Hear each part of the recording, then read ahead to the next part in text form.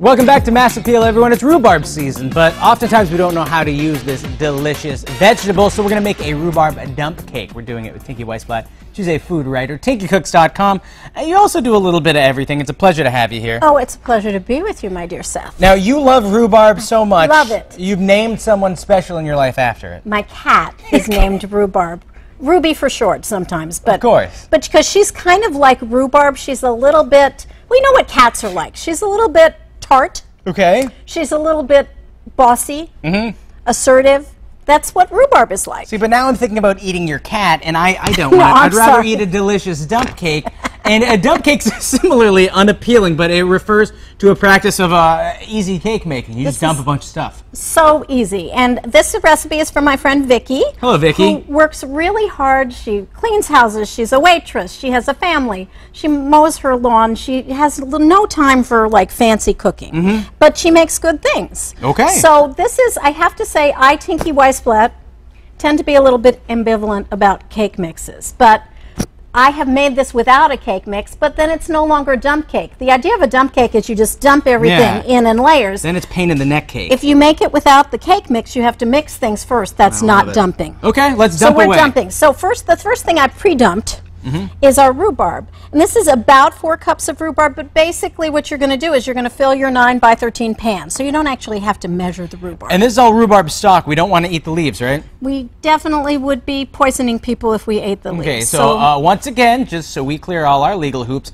don't eat the top parts. No. Don't eat them, just eat this part. This part, and it's so versatile. So we're going to show you versatile one. Okay, so we've dumped one. What do we dump next? We dump a little sugar, quite a bit of sugar actually, half a cup of sugar on top.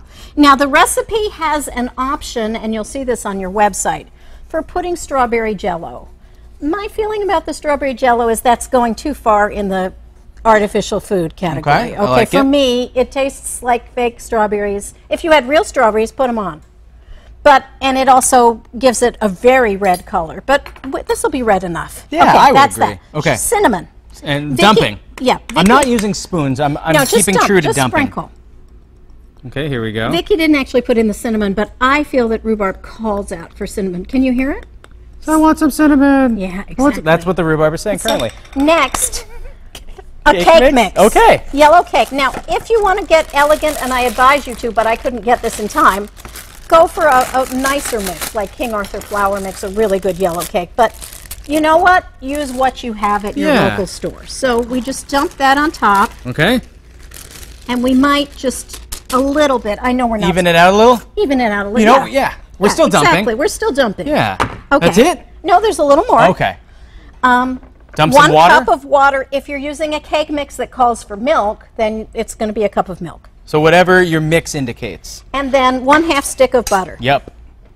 And that's it. That's it.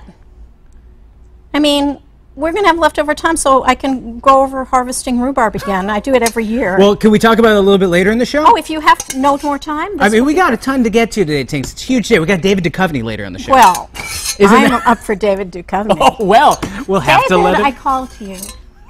Okay. So we're going to put this in the oven at what temperature for how long? 350, 45 minutes. And Okay. we'll have a little bite later. We're going to pull one out later. We're also making rhubarb salsa. Is that right? We are, because it's National Salsa Month. Woo! And then also, she might marry David Duchovny. Who's to know? Either way, we know we're making rhubarb salsa a little Tinky bit later in the Duchovny, show. I think I'll keep my maiden name. There's a nice ring to it. Also coming, National Salsa Month. I also want to call it National Slime Month. Tomatoes, they aren't very out and abundant yet, but you can use your very own to make a rhubarb savory salsa. We have Tinky, you're a writer, foodcooks.com. You're back. So what we're trying to get to, it's not necessarily tomato season yet, so ditch them. I think, personally, that May should be called National Rhubarb Month. See, I'm petitioning for Slime Month. Well, rhubarb slime? Rhubarb slime, there we are. There we go. So we're making a rhubarb salsa. And you're chopping me some beautiful yellow pepper. All right. And meanwhile, I have to explain about the part that I had to do in advance. Okay. But it's very easy. So what I did was I took some rhubarb and I chopped it very, very, very, very, very, very, not very small, because I don't do anything small, but reasonably small, like that. Okay. I don't know. Yeah, it's probably, the size of a marble. Yes. Then I took some ginger and chopped that very finely. I put them in a stainless steel sieve. Okay. It has to be stainless. If it's Not stainless. If it's, well, it could be ceramic, but if it's, what's the word I'm looking for? Aluminum. It will react against the acidic rhubarb. Oh, we don't want that. So you put them in there, you boil water. Okay.